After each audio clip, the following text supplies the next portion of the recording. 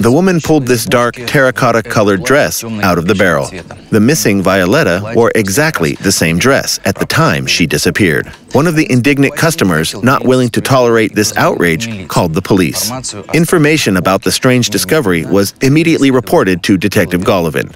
Intrigued by this bizarre finding, he decided to find out where the barrel was on the night of Violetta's disappearance.